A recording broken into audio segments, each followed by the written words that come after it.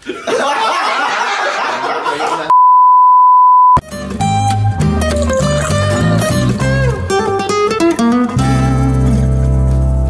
guys, I am Boy. I'm Kin. Hello, I am Jem. Hi, so I'm Andrea Alandi D. I'm Bobby or Rolf. My name is Kenshin. I'm Nicole De Capia. I'm Lian. I'm Ian. I'm Mawan, and we're here to react to DLSU Freedom Wall posts. Woo!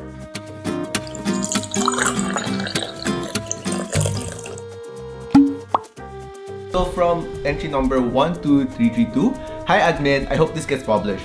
I have no idea if it is just me, but for some reason, I feel offended when someone tells me that my course or courses from CLA are easy. Being in CLA is easy.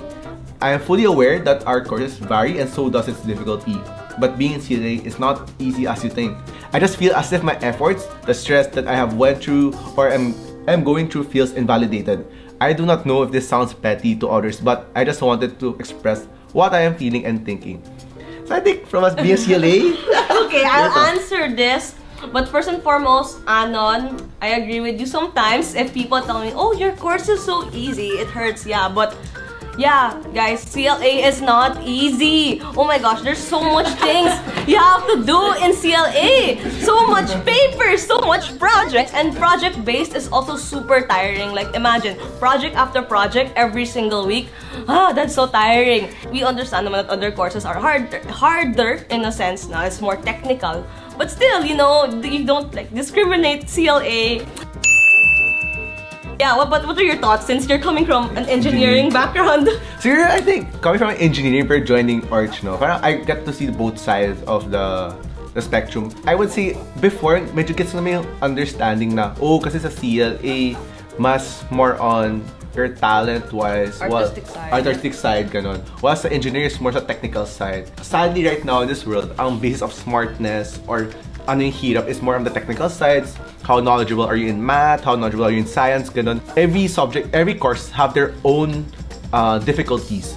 Parang imagine mo CLA, to produce one shoot, you also have to have the means.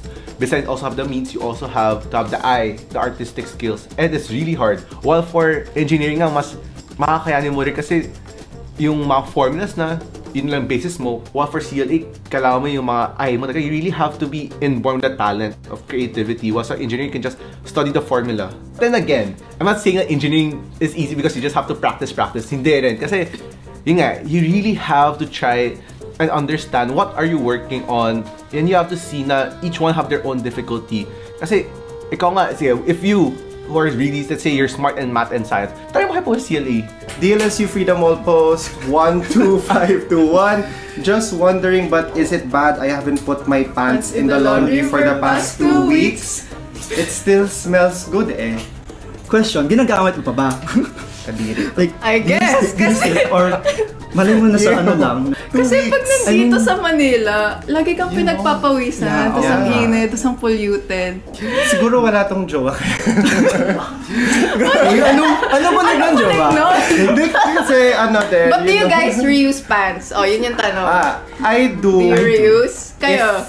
Malinis siya. Yeah, pero not more than 2 weeks. Mga siguro more than mga 2 times lang masuot. Yeah, 2 times then actually. Iwa-wash ko na siya. Guys, please remember that hygiene is everything. Yes. Especially in TAF. Ang baho ng TAF, guys. Like when you walk out of TAF, you smell the wonders, you the 7 wonders of Canal. Kahit gaano karaming pabango pa yung ibuhos mo sa sarili mo, it's still unhygienic. It's still dirty. So maybe wash your hands. No. Ano bang meron sa mga frosh at madaling-madali silang sumakay lagi ng elevator? Can you guys move aside muna and let people leave the elevator first before you enter? Hindi po ito sakayan ng LRT. Oh my god, elevator, my greatest enemy.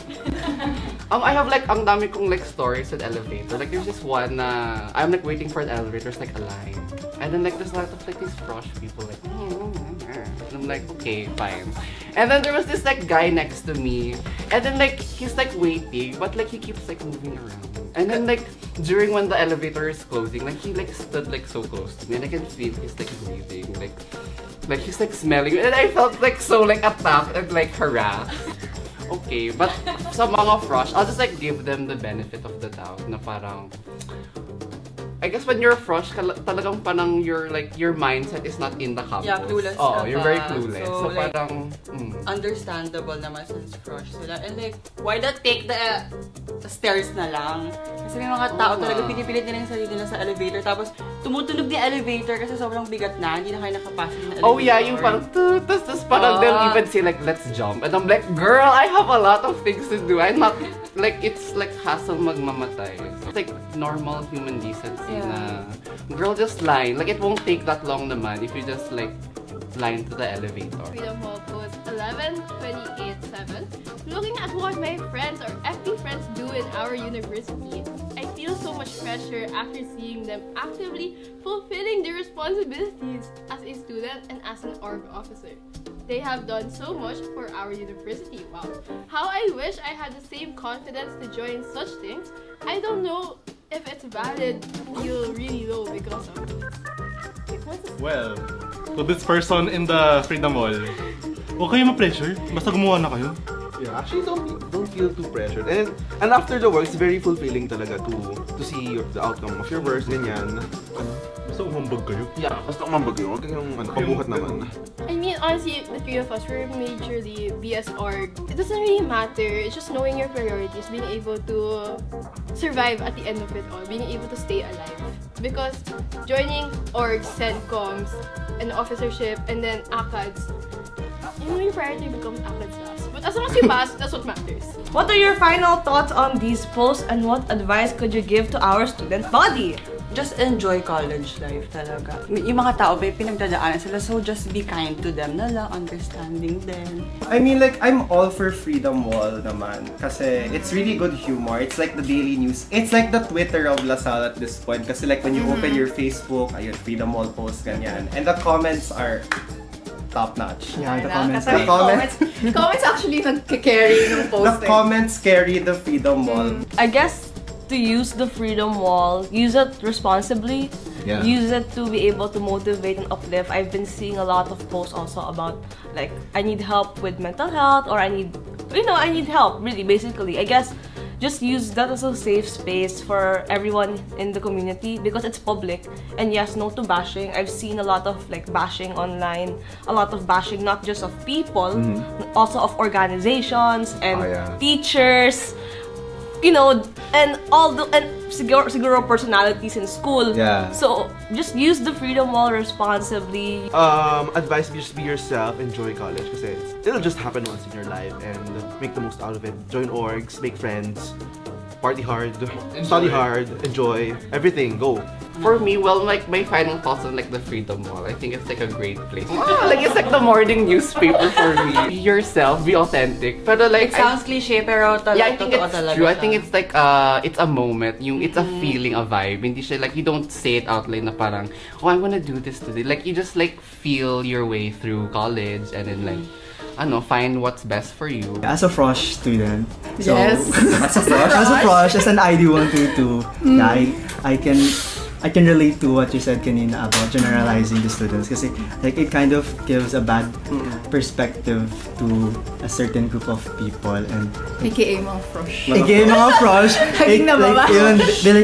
they assume the worst sa mga student even if they don't personally know them. So like although hindi ko pa naman na-experience na frosh hate and hopefully after ng film wala akong ma-experience. That's all for today, guys. Bye! Thank you, guys! Thank you guys! Laugh lang.